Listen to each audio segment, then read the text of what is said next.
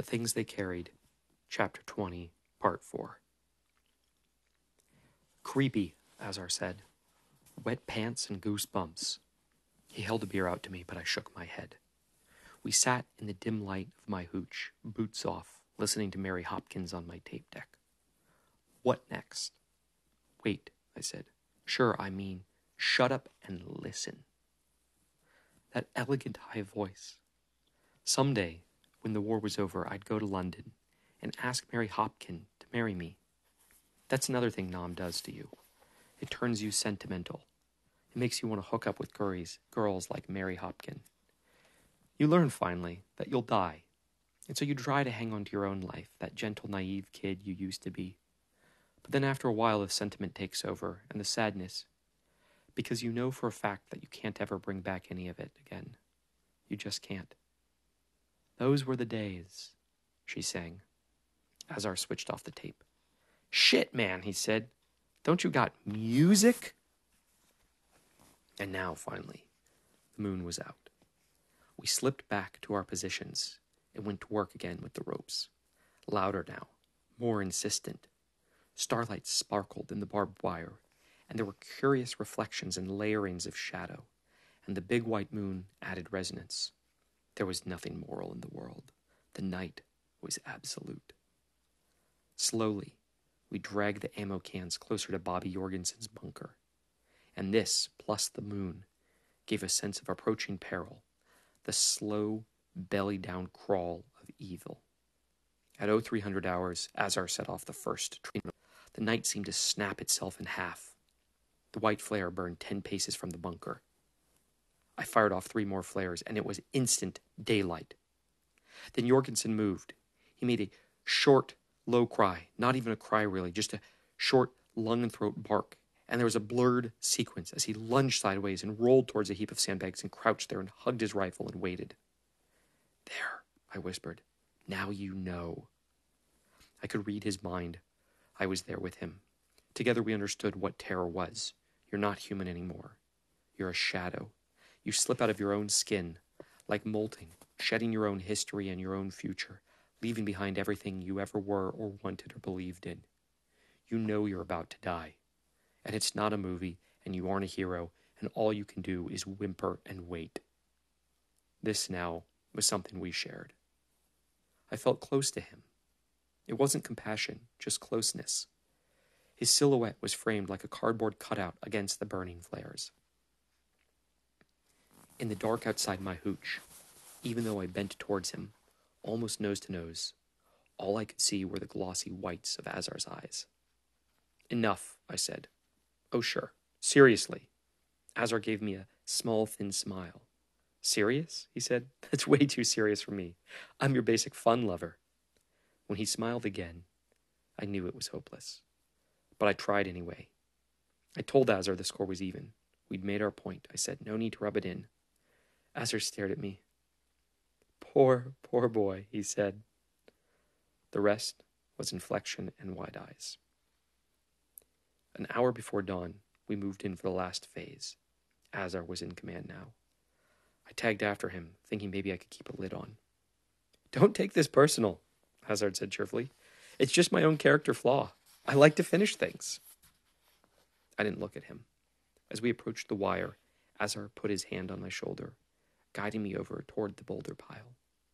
He knelt down and inspected the ropes and flares, nodded to himself, peering out at Jorgensen's bunker, nodded once more, then took off his helmet and sat on it. He was smiling again. You know something? He said. His voice was wistful. Out here, at night, I almost feel like a kid again. The Vietnam experience, I mean, wow, I love this shit. Let's just shh. Azar put a finger to his lips. He was still smiling at me, almost kindly. This here's what you wanted, he said. You dig playing war, right? That's all this is. A cute little backyard war game. Brings back memories, I bet. Those happy soldiering days. Except now, you're a has-been. One of those American Legion types. Guys who like to dress up in a nifty uniform and go out and play at it. Pitiful. If it was me, I'd rather get my ass blown away for real. like soapstone. Come on, I said. Just quit. Pitiful. Azar, for Christ's sake. He patted my cheek. Purely pitiful, he said. We waited another 10 minutes.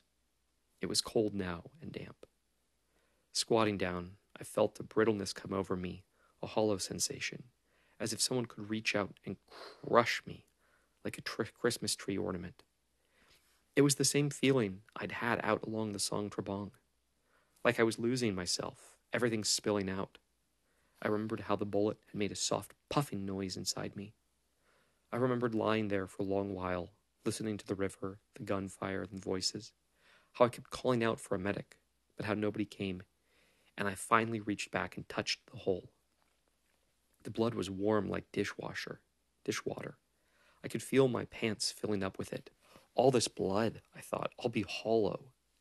Then the brittle sensation hit me. I passed out for a while, and when I woke up, the battle had moved further down the river. I was still leaking. I wondered where Rat Kiley was, but Rat Kiley was in Japan. There was rifle fire somewhere off to my right, and people yelling, except none of it seemed real anymore. I smelled myself dying. The round had entered at a steep angle, smashing down through the hip and colon. The stench made me jerk sideways. I turned and clamped a hand under the wound and tried to plug it up. Leaking to death, I thought. Like a genie swirling out of a bottle, like a cloud of gas, I was drifting upward out of my own body. I was half in and half out. Part of me still lay there, the corpse part. But I was also that genie looking on and saying, there, which made me start to scream. I couldn't help it. When Bobby Jorgensen got to me, I was almost gone with shock. All I could do was scream. I tightened up and squeezed, trying to stop the leak, but that only made it worse, and Jorgensen punched me and told me to knock it off. Shock, I thought. I tried to tell him that. I tried to say shock, but it wouldn't come out right. Jorgensen flipped me over, pressed a knee against my back, pinning me there, and I kept trying to say, shock, man, treat for shock. I was lucid. Things were clear, but my tongue wouldn't fit around the words. Then I slipped under for a while. When I came back, Jorgensen was using a knife to cut off my pants.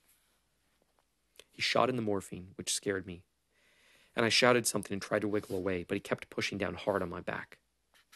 Except it wasn't Jorgensen now. It was that genie. He was smiling down at me and winking, and I couldn't buck him off. Later on, things clicked into slow motion. The morphine, maybe. I focused on Jorgensen's brand new boots, then on a pebble, then on my own face floating high above me, the last thing I'd ever see. I couldn't look away. It occurred to me that I was witness to something rare. Even now, in the dark, there were indications of a spirit world. Azar said, "Hey, you awake?" I nodded. Down at Bunker 6, things were silent. The place looked abandoned. Azar grinned and went to work on the ropes. It began like a breeze, a soft sighing sound. I hugged myself. I watched Azar bend forward and fire off the first illumination flare. "Please," I almost said, but the words snagged, and I looked up and tracked the flare over Jorgensen's bunker. It exploded almost without noise. A soft red flash. There was a whimper in the dark. At first I thought it was Jorgensen. "Please," I said. I bit down and folded my hands and squeezed. I had the shivers. Twice more, rapidly, Azar fired up red flares. At one point he turned towards me and lifted his eyebrows.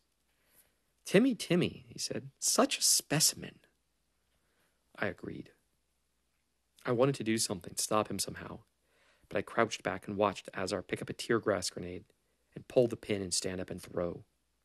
The gas puffed up in a thin cloud that partly obscured Bunker 6. Even from 30 meters away, I could smell it and taste it. "Jesus, please," I said. But Azar lobbed over another one, waited for the hiss, then scrambled over to the rope we hadn't used yet. It was my idea. I had rigged it up myself, a sandbag painted white, a pulley system. Azar gave the rope a quick tug, and out in front of Bunker 6, a white sandbag lifted itself up and hovered there in a misty swirl of gas. Jorgensen began firing. Just one round at first. A single red tracer that thumped into the sandbag and burned. "Ooh," Azar murmured. Quickly, talking to himself, Azar hurled the last gas grenade, shot up another flare, then snatched the rope again and made the white sandbag dance. "Ooh," he was chanting, "Starlight, star bright." Bobby Jorgensen did not go nuts. Quietly, almost with dignity, he stood up, took aim, and fired once more at the sandbag. I could see his profile against the red flares. His face seemed relaxed. He stared out into the dark for several seconds, as if deciding something. Then he shook his head and began marching out towards the wire. His posture was erect. He did not crouch or squirm or crawl. He walked upright. He moved with a kind of grace. When he reached the sandbag, Jorgensen stopped and turned and shouted out my name. Then he placed his rifle muzzle up against the white sandbag. "O'Brien!" he yelled, and he fired. Azar dropped the rope. "Well," he muttered, "show's over." He looked down at me with a mixture of contempt and pity. After a second, he shook his head. "Man, I'll tell you something. You're a sorry, sorry case." I was trembling. I kept hugging myself, rocking, but I couldn't make it go away. "Disgusting," Azar said. "Sorriest fucking specimen I ever seen." He looked out at Jorgensen, then at me. His eyes had the opaque, spiritless surface of stone. He moved forward as if to help me up. Then he stopped. Almost as an afterthought, he kicked me in the head. "Sad," he murmured, and headed off to bed. "No big deal," I told Jorgensen. "Leave it alone." But he led me down to the bunker and used a towel to wipe the gash on my forehead. It wasn't bad, really. I felt some dizziness, but I tried not to let it show. It was almost dawn now. For a while, we didn't speak. "So," he finally said. "Right." We shook hands. Neither of us put much emotion into it, and we didn't look at each other's eyes. Jorgensen pointed out at the shot-up sandbag. "That was a nice touch," he said. "It almost had me." He paused and squinted out at the eastern patties, where the sky was beginning to color up. "Anyway, a nice dramatic touch. Someday, maybe, you should go into the movies or something." I nodded and said, "That's an idea." "Another Hitchcock. The Birds, you ever seen it?" "Scary stuff," I said. We sat for a while longer. Then I started to get up, except I was still feeling the wobbles in my head. Jorgensen reached out and steadied me. "We even now?" he said. "Pretty much." Again, I felt that closeness. Almost war buddies. We nearly shook hands again, but then decided against it. Jorgensen picked up his helmet, brushed it off, and looked back one more time at the white sandbag. His face was filthy. Up at the medic's hooch, he cleaned and bandaged my forehead. Then we went to chow. We didn't have much to say. I told him I was sorry. He told me the same thing. Afterwards, in an awkward moment, I said, "Let's kill Azar." Jorgensen gave me a half grin. "Scare him to death, right?" "Right," I said. "What a movie. Or we just kill him."